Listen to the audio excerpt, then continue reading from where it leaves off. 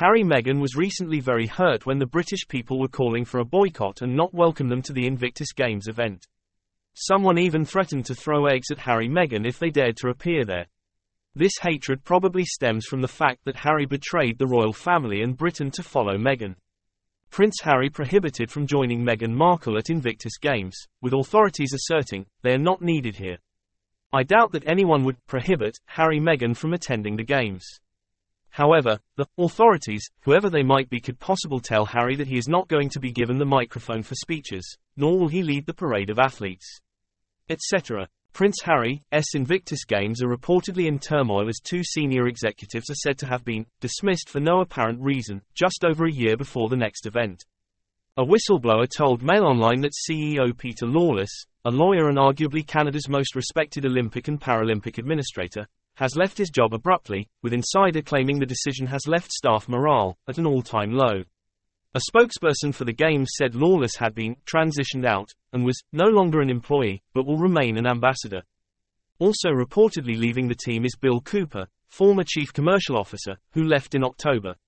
Cooper reportedly thanked colleagues for their support after several praised his grace, and accused Invictus 2025 of making a big mistake by getting rid of him.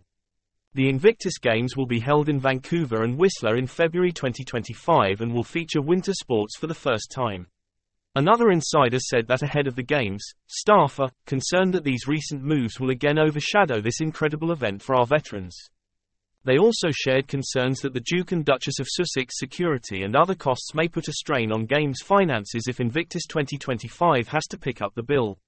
The alleged chaos behind the scenes of Prince Harry's passion project comes after veterans taking part in the Games were left feeling frustrated as his royal rift meant petty and mean-spirited royals have ignored the event.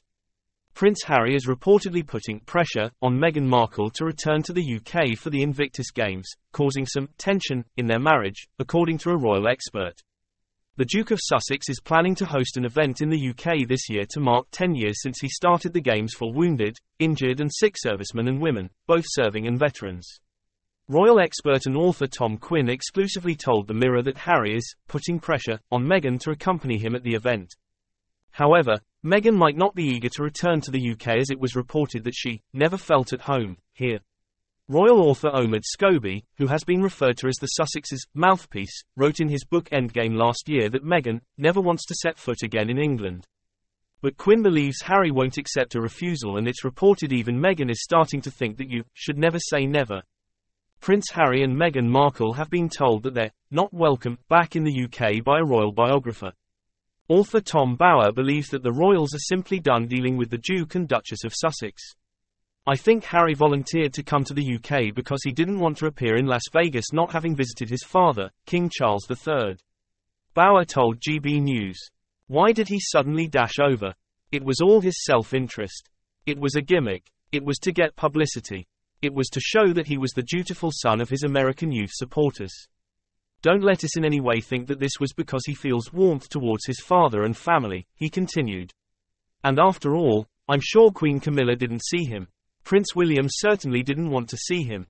Bauer, who wrote Revenge, Meghan, Harry, and the War Between the Windsors, said that the father of two hasn't got many friends left in England, after he cut